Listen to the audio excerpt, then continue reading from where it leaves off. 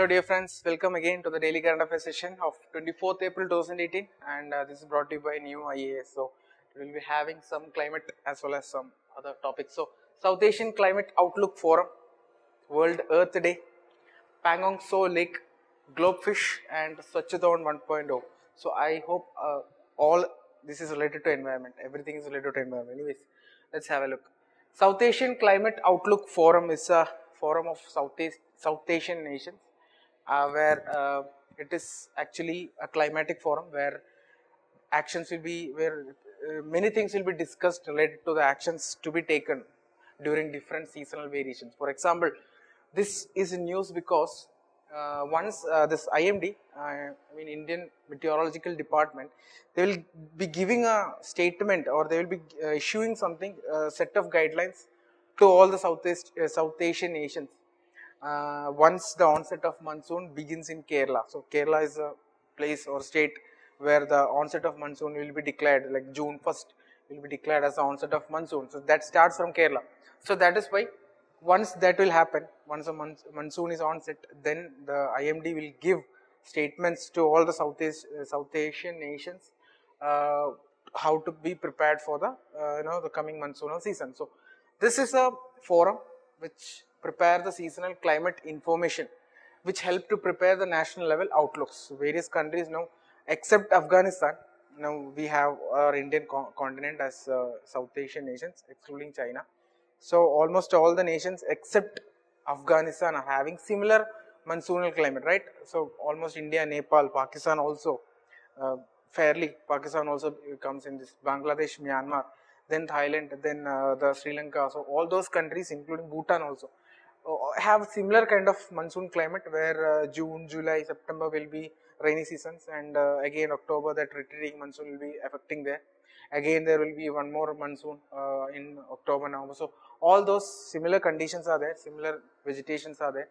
So that is why we have set up all the member nations of SAARC plus Myanmar have set up a forum to have this planning on national level, how to plan for the monsoon. So the members will be South Asian nations and is supported by the World Meteorological Organization. So this is a statement, key statement. South Asian nations, Myanmar is also there, supported by World Meteorological Organization, and from India, IMD will be the representative. Now other countries also will have their own meteorological department, they will be representing this forum. So from India, IMD is going. So all the South Asian nations except Afghanistan experience similar monsoon time climate. So that is why, but Afghanistan is also included in this forum. That is the key highlight. Okay, next is about World Earth Day. Now, World Earth Day is being celebrated around the world on April 22nd. So the theme is End Plastic Pollution. So that is the theme this year. UNESCO conference held in 1969. They had declared, or they had started observing March 21st, 1970 as the world as the first Earth Day. But what happened later? There was a tragedy that took place. There was an oil spill that took place in California, so which led to an Earth Day foundation in US to celebrate April 22nd annually as the World Earth Day. So later, every countries, all the organizations started to observe April 22nd as the World Earth Day. So actually, in the beginning, UNESCO had declared March 21st, but later, because of this US Earth Foundation, so they started observing on April 22nd. So now till date, today, this year also April 22nd, and in future also that will be the day.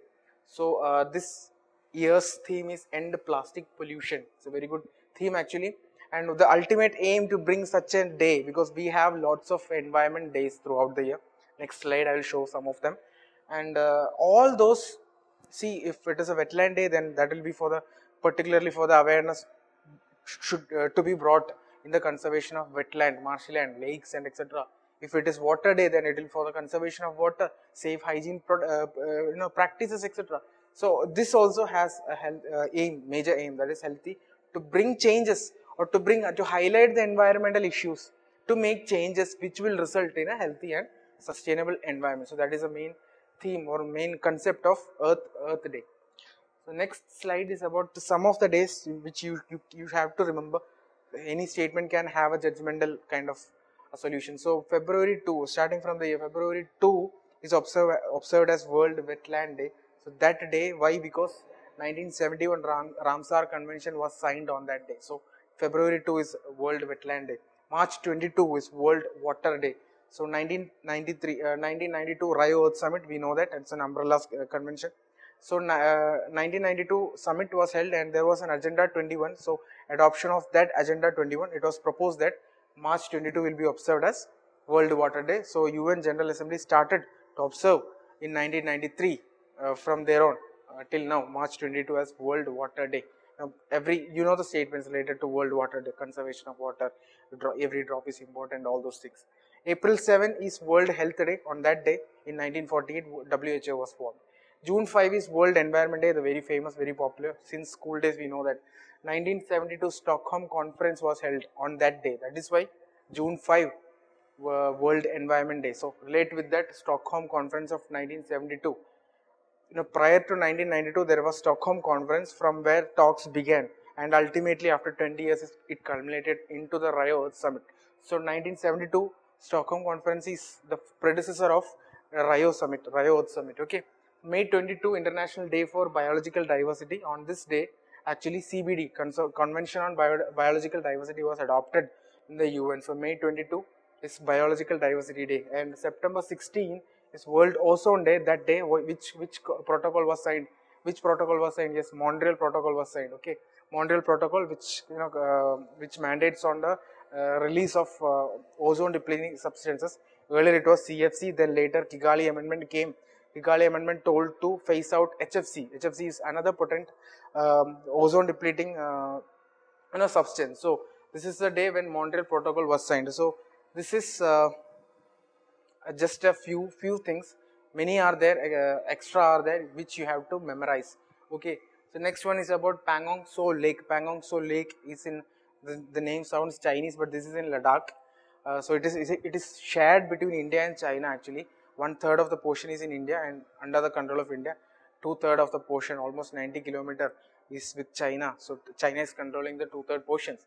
So this is in news because an article came related to the significance of this kind of lakes in Ladakh. This is a salt lake actually. Why Ladakh is having salt lake? Geography topic, research on that. Fascinating flora and fauna make the region colorful during the summer. So Ladakh is a very beautiful place. It is considered as a cold desert actually. Part of Trans-Himalayan range, it is the northernmost area of Jammu Kashmir. 134 km long and it extends from India to China. So 1/3, that is 45 km stretch, is in control with India. Rest 90 km is in control with the China. So other natural high altitude saltwater lakes are Sokar and Somarari. So these lakes locate on the map. How it is located, north to south or east to west, or which are the places that come in sequence. You should have a good pictorial knowledge. Next one is about Globefish. Globefish is another. It is a it is an organization which come within the FAO, Food and Agriculture Organization. So Globefish is a unit within the FAO of UN, which gives information or which conducts research and gives information and analysis on international fish trade and markets. Very weird thing, right? Not a weird, but it is actually interesting thing. We know India is towards our blue revolution, or the second phase of the blue revolution, where we need to increase our aquaculture or this exports of fisheries. So anyways, so this kind of institutions or organizations, as India is concerned, as far as India is concerned, is very important. Why? Because we are really concentrating on the rainbow revolution. Now rainbow revolution includes blue revolution, which is increase in the fish production, entire fish production. So we need to have, what is our plan? India need to have a major contribution to GDP from fisheries. That is what now at present we don't have that much of contribution. It is very marginal. So we need to increase our contribution from fisheries towards this GDP. So that is why this kind of organizations like Globefish, Food and Agriculture Organization, there are many other fisheries conventions which we need to study. So this is such a thing. The news was that the Globefish report says that Indian shrimp export rose to 42% to the US market. So normally US market used to have export from countries like Thailand, Vietnam, Ecuador, Indonesia, etc. Now, because of the decline of supplies from these countries, Indonesia, Ecuador, Thailand and Vietnam, India got the spot and India started to increase their export to US. So now we have this 42% increase. That much we reached the 42% of the export of this shrimp. So we know some of the points that this report told or stated was that um, India is one of the largest seafood exporters. It's a very good report. It's very good data that they gave, because India it's a good step ahead as far as our fishery culture is concerned. So they told that latest information told that India is one of the largest seafood exporters. Now, major destinations where Indian fishes go or Indian marine products go: US, Vietnam, US as we have told, shrimp, Vietnam, European Union, almost all the countries, Japan and the UAE. Also, China and South Korea is also there. See, most of these countries are coastal countries like Japan, South Korea, etc. Still, we are exporting to those countries. It's a very good sign actually. So, Globefish, FAO, headquarters of FAO and various conventions or various mandates under FAO. You have to read it yourself. Next one is about Swachhathon 1.0. Swachhathon 1.0, similar to our Smart India Hackathon, which was asked last year in UPSC. So what it is actually a crowdfunding, idea crowdfunding competition. Wherever we have this thorn, that means there is a competition. There is a competition conducted by any of the apex in organization. It can be any state government, it can be Indian government or any particular union ministry. So Swachhathon 1.0 is one such kind of a thing where young innovators of the country will be invited. Why? Because many challenges will be put forward to them. They need to find the solution. Innovative, creative, very sustainable solutions will be selected to give the prize. So that is what it is. The first Swachh Bharat Hackathon organized by Ministry of Drinking Water and Sanitation. So that is a ministry here. We are talking about Ministry of Drinking Water and Sanitation, and it is the first Swachh Bharat Hackathon. See, Swachhathon, cleanliness, Swachh Bharat. So why? To crowdsource solutions to some of the sanitation and hygiene challenges. Now, what are the challenges? There are 6 major challenges that will be given to them, all those invitees. Triggering behavior, monitoring usage of toilets, triggering the behavior change, toilet technologies in different terrains like hilly areas, desert areas, etc. Working solutions for maintenance and operations of school toilets. See, it is concentrating on the basic primary level. So, school toilets, technological solution for safe disposal of menstrual waste. That is also a concern actually, because we have a lot of these kind of issues where we have seen that I bleed campaign. In that we had such kind of practices should be followed to use napkins and all those for menstrual cycles. So solution for early decomposition of facial matter. So these are the challenges that will be given to those invitees. Now, invitees will include innovators from schools, school childs, children, college students.